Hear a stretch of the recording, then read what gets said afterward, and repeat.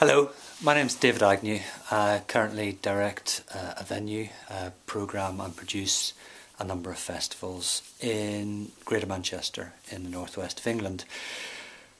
My idea is to connect a network of venues with festivals, which allows us to build a profile of specialist artists in front of large audiences, to use digital technology to connect those audiences better with those artists at that point of the festival, and to also develop an audience development plan around taking that artist to a network of venues later in the year and connecting with those audiences and a larger regional marketing campaign all around discovering new music aimed at current non-attenders at those venues.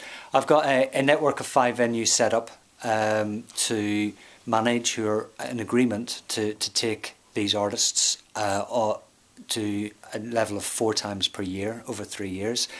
And I have a network of festivals, some of which I programme and some festivals whom I've discussed it with, about showcasing emerging talent and new artists in specialist genres of jazz, folk and world specifically.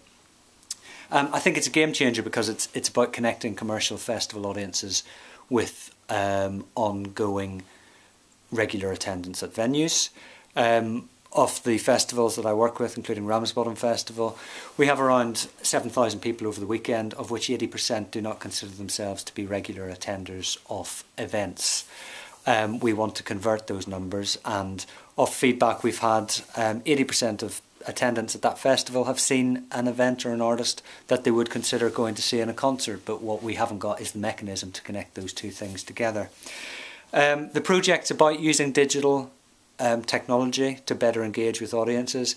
It's about sustaining a touring network in the northwest for new artists, and it's about approaching young adult audiences. Audiences that aren't currently normal ticket buying for the types of venues that can take risks and present emerging artists and have an even balanced view of artist development and audience development, and being the key between those things, I think, is the game-changing idea. The total budget that I'm working for a 3-year budget programme, is £167,000.